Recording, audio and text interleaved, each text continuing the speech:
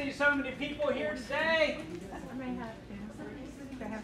Got a fun lesson for you today. I thought we were going to go over filling out the convention card. I decided, well, I actually didn't print out a convention card, so we're just going to keep plowing through the book. Got some housekeeping stuff to go over. Before we do that, I have a joke for you. Oh, good. 3 fellows married women from different parts of the country. The first married a woman from Nebraska, and when they got married, said, look, when I come home tonight, I want to see the house clean and dinner on the table. Not me. Okay, first night, didn't see anything. Good luck. Second night, didn't see anything. Third night, actually had the house clean and dinner on the table. Okay. Second man married a woman from Oregon. Same thing. Look, when I come home tonight, I want to see the house clean, dinner on the table. First night, didn't see anything. Second night, didn't see anything. The third night, when he came home, house was clean, dinner on the table. Okay. Third fellow married a woman from New Jersey. And said, look, when I come home tonight, I want to see the house clean and dinner on the table. First night didn't see anything. Second night didn't see anything. Third night the swelling had gone down enough so he could see out of his eye. Still hurts when he pees. So.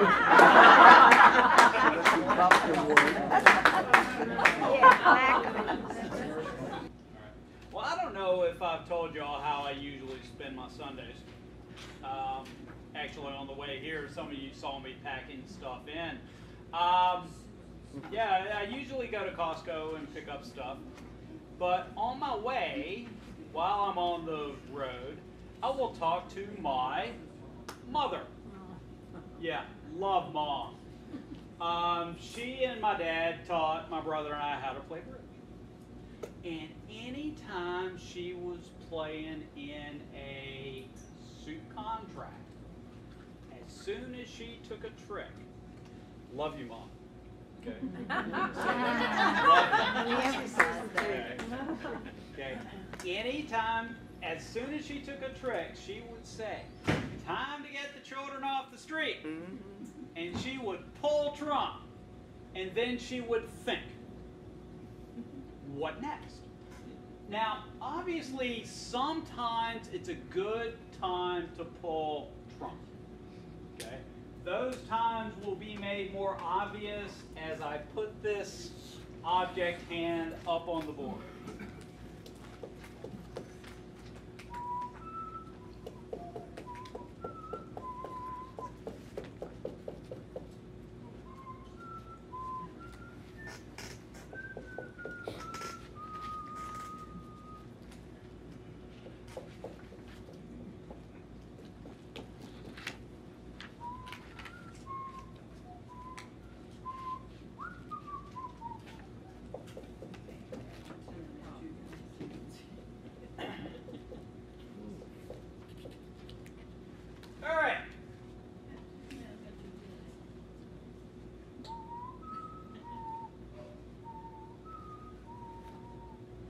You know, if y'all are going to pay attention, this is going to take a lot longer. I'm just going to say that. All right, so you got this hand. What contract do you want to be in on this hand? Okay, spades, hearts, diamonds, clubs. Spades, how many spades? 4. 4. Okay, and a good thing to do when you're playing a suit contract is count your losers. Okay, no trump, we want to count our winners. If we're in a 3 no trump contract, we want to be able to get to 9. If we're in a 4 of a major contract, we want to hold our losers to 3. Okay, so how many spade losers do I have? 3. Not even I can lose a spade on this contract. How many heart losers? 2. We've got 2. Okay, because the third I can take care of. Okay. How many diamond losers? None. None. And how many club losers? 1. So I got 3 losers as long as I can not make a compression play. I did that. Okay? I learned what a compression play was when I was first starting to play bridge by somebody who had an unusual sense of humor. A compression play is when you take a contract that should take 10 tricks and compress it into taking 9 tricks. Okay. Okay, yeah, oops. So, on this hand, let's say they start with 2 hearts and a club and then put another club on the table. Okay, so I've lost my 3 tricks. What do I want to do next? Okay, I'm going to rough, wherever it is. And then what? Do I pull trump? Yep. Or do I play on? Is there any good reason to put a diamond on the table before pulling trump? Nope. None, no good can come from putting a diamond on the table before I pull trump. Because once I pull my trump, the diamonds are all going to be good. And that is one thing you need to look for when you're thinking, okay, instead of thinking, I need to pull trump and then I need to think, okay, you need to think and then, if it's right to, pull trump. Okay? Now, you don't want to pull trump if there's something that that one side or the other you're going to be able to use trump for before you get rid of all of them. Does that make some sense? Now here, I don't have any problems. Once I pull trump, I'm going to be able to run diamonds and take the rest of the tricks. Okay? Everybody see that? Everybody see that no good thing can come from putting a diamond on the table. All right. Well, I got another hand for you.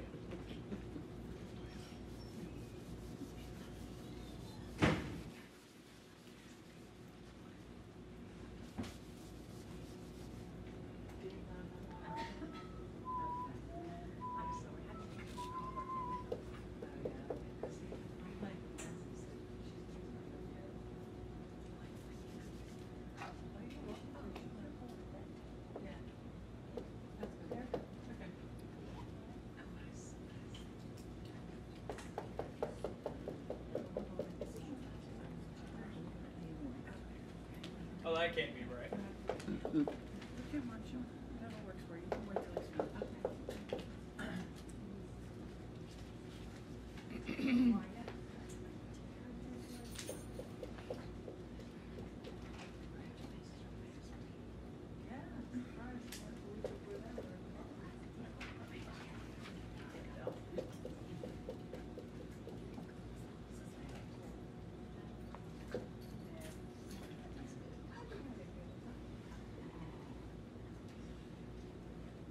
All right, now this is going to go contrary to some of the teachings that I've done for you. I hate doing that. Do you have enough points for game? Yes. What do you got? You got 5 up top and 8, 9, 16 on bottom? So no, do you have enough points for game? Not really. Do you have an 8-card major suit fit? Not really. So what contract do you want to be in? 4 spades. Right, 4 spades. Okay? So the bridge fairies came down and said, bam, you're in 4 spades. Play it. And then the bridge fairy got up, had to go use the restroom, and said, you get to play this hand. Oh, goody. Okay, and the bridge fairies arrange for you to lose the first 2 hearts and the first club again. And then they lead a trump. No, then they lead another club, which you rough. So over to you. You've already lost your 2, well, let's see, you're in 4 spades. Let's do our loser check again. So how many heart losers do you got? 2. How many club losers do you have? You got 1. Well, that's 3. That's all you got. Okay, you're at your limit. So your goal is to not lose any diamonds and not lose any spades. And now I'm going to sit down and think. Uh-oh. Yeah, no good can come from this. I'm going to say, is there anything that would prevent me from pulling trump? Is there any advantage to using the trump that is on the board before I pull them all?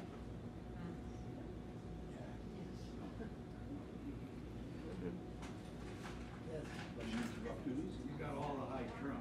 Well, I do have all the high trump. To protect against bad split diamonds. Hold on, say that again? To protect against a bad split diamonds. What would the definition of a bad split be in diamonds? You have your 7, so. Anything other than 3-3?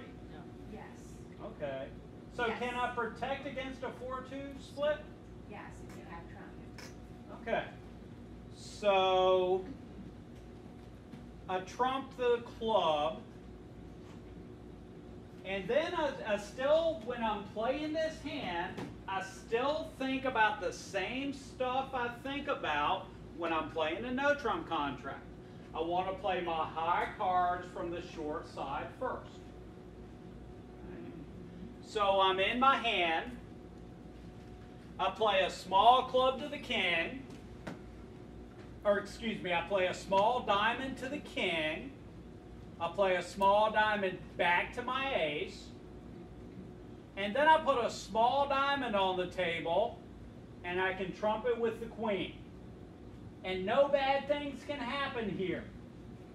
As long as they follow to the first 2 rounds, as long as both people follow to the first 2 rounds of diamonds, the rest of my hand's going to be good as long as trump don't break really poorly for me. Because I can trump my itty bitty diamond, and that's either going to collect all the diamonds or there's only going to be one left. Then I come back to my hand and pull trump with the ace, king, queen, and jack, or ace, king, jack, and 10. And as long as that pulls all the trump, I've got 2 good diamonds in my hand. Does that make some sense? Anybody not see that? Okay. Now, out of curiosity, I'm going to act like y'all remember this. How often if I'm missing 6 cards, how often do they break 3-3 for me? Not all. Less than 50% of the time. Less than 40% of the time. For me, they never break 3-3 when I need them to break 3-3. They're going to break 4-2 about half the time. So about 85% of the time, they're either going to break 3-3 or 4-2. I'm going to make this hand on 21 points on a 5-2 fit. Now, and I'm just going to throw this in as a bonus thing, there's 2 ways to take tricks in a bridge hand. Okay, high cards and long suits. Okay, this hand is really strong for a couple reasons. One, it's got 2 long suits. And second, it has high cards in those long suits.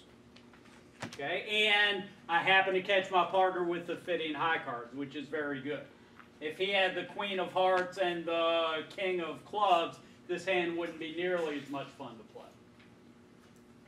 Does that make some sense? Any questions? All right. Now, on occasion, we are going to be dealt a 5-3 fit. And let's say that we have all of the high trump associated in that suit. So I have ace, queen, jack, 9, 8, and king, 10, 7. That is my trump suit. How many trump tricks can I take with this holding unless I do something special? I can take 5. Okay? I can always take these 5. Wild horses cannot prevent me from taking these 5 tricks. Even if I renege, I get to take these 5 tricks. Okay? Because the opponents aren't able to, they don't have any higher cards than that. Now, is there a way that I can take more than 5 trump tricks on a 5-3 fit? I can cross rough. That's one way. Now I'm going to give you the rest of the hand. Yeah, and I'm just going to start throwing cards up now.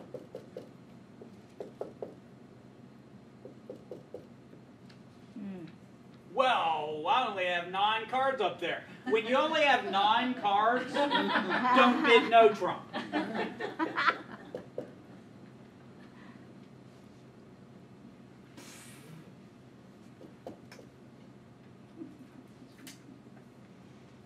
All right. Now let's look at this hand. Do I want to pull all the trump right away? No. No. Okay, is there anything I can use those trump on the board for before I pull them all? Yeah, I can trump a couple hearts. Okay, because I've got 2 itty bitty hearts here that unless I have a place to put them, I'm going to lose them. Okay, so to play this hand, I'm going to, let's say they lead a heart. Okay, they lead a heart, I take the ace, I trump a heart, put another trump on the table, trump another heart. And then I'm done.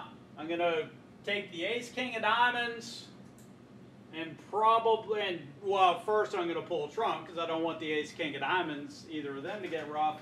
And then I'm going to take the ace, king of diamonds and go home. So in the fullness of time, I'm going to take 5 trump, 2 roughs. Okay, a rough is when I trump something in one hand. Okay. Ace, king of hearts. Good.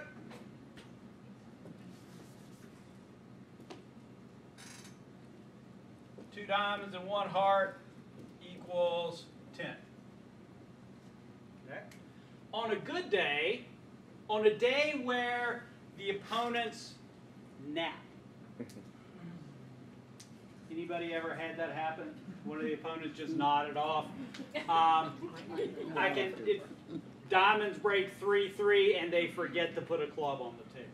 That never happens in my world. But if diamonds break 3-3, then this 13th diamond's going to be good. It never happens. Yeah. Can we erase that, please? All right. Any questions? By the way, did anybody come today expecting this is great?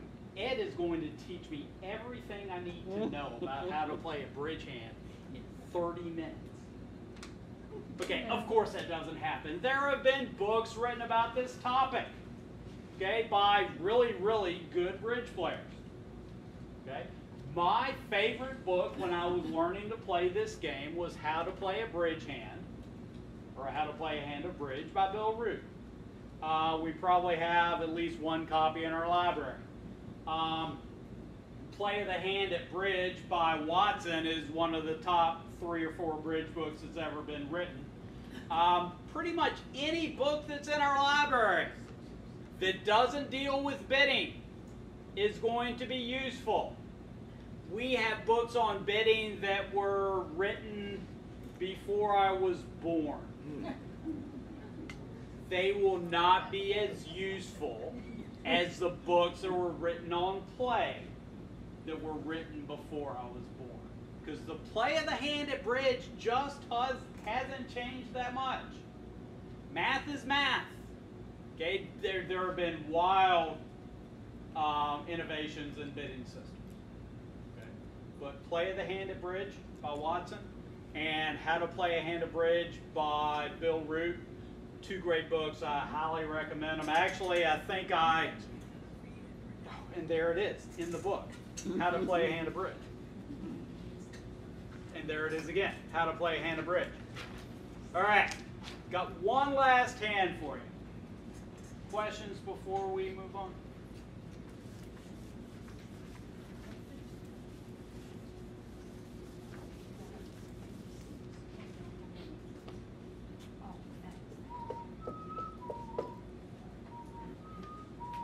Oh, I did that again.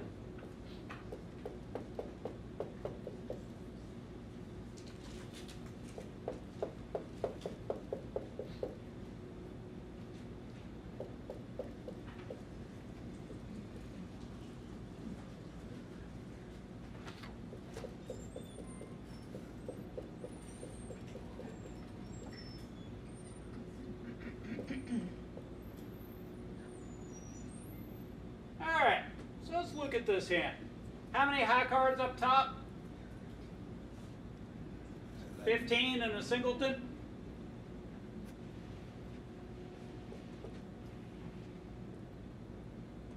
Plus singleton. And how many high cards down bottom? 12 plus a singleton. So what contract do I want to be in? Spades, yes. How many spades? Right, 6 spades. Again, what happened? The bridge fairy came and did a hand for you. So, okay, I'm going to put you in 6 spades. Nobody wants to see how the sausage is made, but you're in a 6-spade contract, and then what happens? The bridge fairy, again, a little tummy upset, had to go to the restroom and left you to play the hand. Yeah. Okay, so you count losers, but if you're in a slam contract, sometimes you just want to say, how am I going to get to 12 tricks? Would that be what you would be at? Okay, first of all, you can curse the bridge fairy later, but how am I going to get to 12 tricks? Well, how many side suit winners do I have? Okay, I have, hearts, I've got 2, diamonds I've got 1, clubs I've got 1, so spades, if this number has to equal 12, what do spades have to equal? 8. Okay, this is the math you need to do. Okay, it will guide you to how many rounds of trump you need to pull. So if you need to take 8 trump tricks, how many trumps should you pull? None, because you have to make them all separately. Does that make some sense? Now they lead a club against you. They lead a heart against you. What's your plan? They lead a heart. Now, I'm going to give you a clue. When you're playing a cross ruff, you desperately want to take your side suit winners first. Because if you don't take your king of hearts while you're merrily trumping clubs and diamonds, after they run out of clubs and diamonds, they are going to pitch hearts. And your king of hearts might get trumped. And that would be, what's the word I'm looking for? Bad. Bad, yes. Okay. So, does that make some sense? And in the fullness of time, I'm going to end up taking the ace of diamonds and then rough. Now, unfortunately, you are playing against somebody who has read the next chapter. Go, man! And they lead a trump. Go. So now, what is the most trump tricks I can take on this holding? The most I can take is 7. So what do I have to do to get this up to 12? I'm going to have to finesse the queen of diamonds. And if it wins, champagne flows from the heavens, velvet ropes part, choir of angels goes off, and I do my cross ruff. If the king of diamonds is on my left, I lose it. They pull another round of trump, and I end up taking 9 tricks on this hand. That would be, what's the word I'm looking for? Well, unfortunate. All right. All right, I now return to your regularly scheduled bridge game. Good luck, play well.